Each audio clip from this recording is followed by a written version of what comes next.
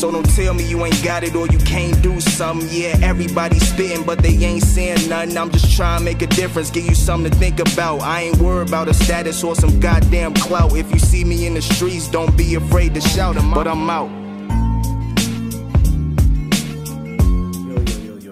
Yo, what's up? What's good with all my bull lifers out there, man?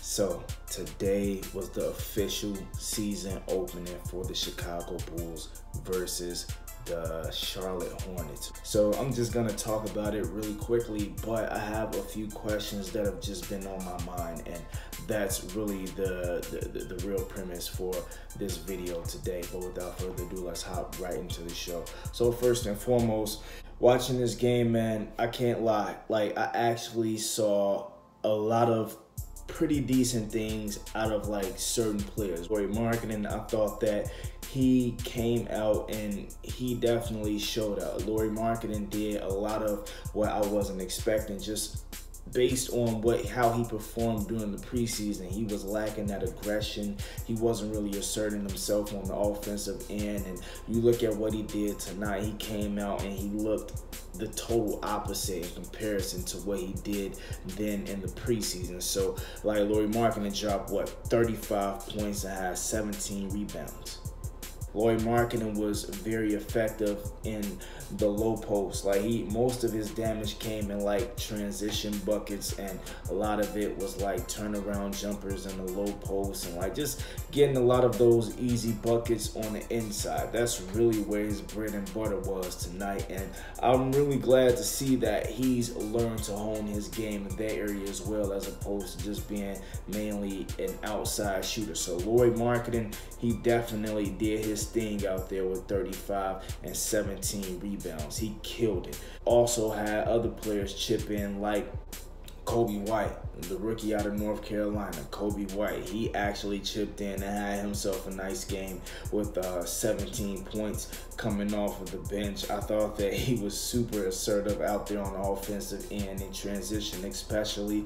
Like, that dude definitely pushes the pace. He makes us a faster team, and he gets pretty much he forces guys to get involved on the offensive end, not necessarily in the assist column, although he did have 7 tonight. But at the same time, Coby White misses a lot of easy reads. I think that Coby White, he thinks about scoring before he thinks about passing. Yet and still, like I said, he did have 7 assists. So, you know, he was passing the ball, but that number is skewed just because there were a few times when Coby White missed a man down low that was wide open just to take his own shot. So, I mean, but I'm pretty sure that he'll get better in that aspect. But you look at other key contributors tonight, like Thad Young. I'm really glad to see that the veteran Thad Young is finding his, he's finding his way on this young Bulls team and finding out what he can do to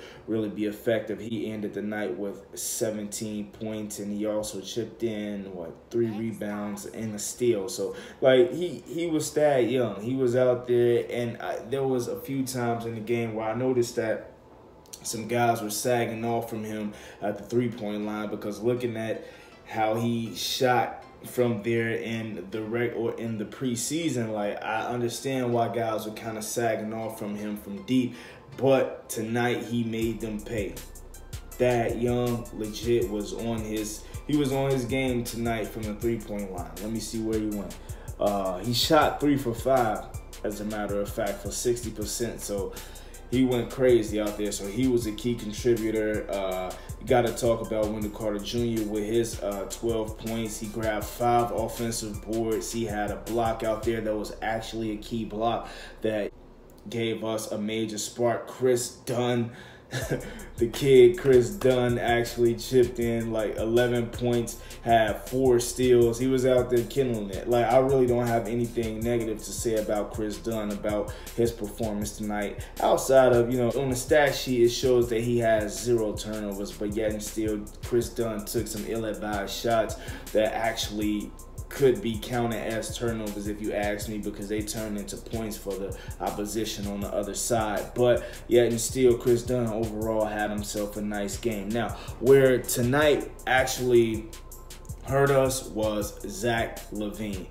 Zach LaVine getting in foul trouble early on is what I think really crippled us in terms of really being able to just punch them in the mouth in terms of scoring the ball and just, you know, taking control of this game. Not to mention the fact that our defense was so lackluster. Like, we couldn't guard a chair. Like, that's how bad our defense was on the perimeter, because they was coming down making transition threes, wide open, picking pop threes. They were getting whatever they wanted at the perimeter. If the Bulls were to contain the perimeter, we would have definitely won this game. But those dudes scored, I believe, around like 60 plus points from the 3-point line alone. So that's clearly where we got killed. But I mean, I don't think that this is something that we necessarily have to worry about when it comes to Charlotte, at least. Because looking at how they shot tonight, those dudes were legit like on fire. And that's not something that you can expect from them all season. Because, man, for them to shoot, or for them to garner over 60% of their points from the 3-point line alone, I definitely don't expect that on a nightly basis. So I think that the Bulls, they just call an inspired Charlotte Hornets team. This is the opener for both teams. So I mean, they wanted it more, I guess. I believe they wanted it more. But yet and still, I believe that the Chicago Bulls are a better team overall. Like I said earlier, though, I think those early fouls with Zach LaVine really hurt his play. I think that really stopped him from getting in a rhythm and being able to, you know, really just make his mark on this game. And I really think that that's what kind of like hurt us in the long run. But yeah, and still, Charlotte pulled out the win, and that's mainly what matters. I mean, I don't know. I'm not really gonna hold it against them too much, but they definitely need to wake up on that perimeter defense, because that's where they got punched in the mouth. That's the reason that they lost this game tonight, and that can't happen again. That absolutely can't happen again. We all know where the NBA is moving in terms of the 3-point shot being the most prominent shot in the league. So it's just common sense, basically, to ramp up your defense outside of the 3-point line. The Bulls got shot tonight. I don't expect the Charlotte Hornets to be better than us during the duration of the season, when the season ends or anything like that. I really don't expect them to be in playoff contention in comparison to us. I think that we actually do have a shot, but I don't know, tonight, I don't know, that's pretty hard to say. But yeah, and still, whatever, man. But moving on to the next topic, now getting into the nitty-gritty of the topics that I really want to discuss. The second topic outside of the game recap of tonight's game is, should the Bulls commit to Otto Porter Jr.? Now, the reason that I asked this is because come next year, come the year after next, there will be some key free agents in the market. The likes of Giannis Antetokounmpo, Paul George can opt out of his deal with the LA Clippers should things go wrong there. Knock on wood. Hopefully they do. For our sake in Chicago. But I'm just saying, like, Otto Porter Jr. has the option this year to opt out of that 26 or 27 million that he's owed for this year.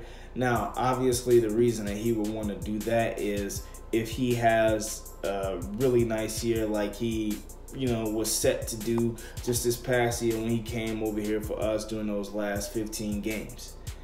Now, if that were to happen, you can bet your bottom dollar that Otto Porter Jr. is going to opt out of that, you know, that last year of his contract, because obviously this is probably the last time that he can get the most money of his career. So I'm pretty sure he's going to be seeking, you know, 4+ year deal or something like that to where he can get the most money, right? Now, seeing that in the next coming couple of years, next year even, if Giannis is on the market, Paul George and the likes of those guys, should we basically give up most of our cap space for the likes of Otto Porter Jr.? And this is all predicated on how he plays this year, right? So if Otto Porter Jr. comes out and he continues his stellar play, should he do that? Do you guys think that it would be a good idea to re-sign him or to just let him walk? In my opinion, it all depends on how the Bulls are looking. So if this year if we are to win, say, close to 40 games or 40 plus, I definitely don't think that we should re-sign Otto Porter. And the only reason I say that is because if we do, I think a lot of that will be contributed to the play of our already two cornerstone pieces in Zach LaVine and Lauri Markkanen. If we are to win 40 plus games, it'll be because of those two players. Not saying that Otto Porter won't have, a key role in that. I'm pretty sure he will, because he is a key component in this team right now, but he can't do it by himself.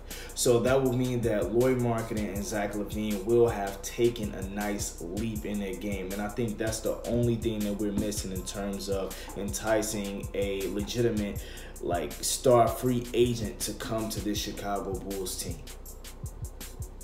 I know that a lot of us here in Chicago have said in the past that free agents aren't coming here because of, the front office, guard packs, and everything like that. But truth be told, man, it's not about that. I really don't think it's about that. If you look at I believe it was 2012, 2013, when LeBron and D-Wade, Chris Bosh, and all of them were talking about teaming up, they were actually considering Chicago. You look at Carmelo Anthony in 2014. He legit was going to come to Chicago. If New York wasn't his hometown, he would have played in Chicago that year. Thank God we dodged that bullet, but yeah, and still, you get what I'm saying. Chicago is a free agent destination. This is one of the most prominent cities in America. So with that being said, I don't think it's an issue of the front office or anything like that. It's a talent issue. And if this team were to showcase that they actually have some spunk and that they have the potential to, make it to the playoffs, I think that's all that we need to entice a top free agent, a top tier free agent to come to this team. And the best suited for that, in my opinion, is Giannis Antetokounmpo. And if you look at some of the reports that have just come out just recently about Giannis talking about if the team doesn't fare well this upcoming season, then it's going to make it a lot more difficult for him to sign that extension, right?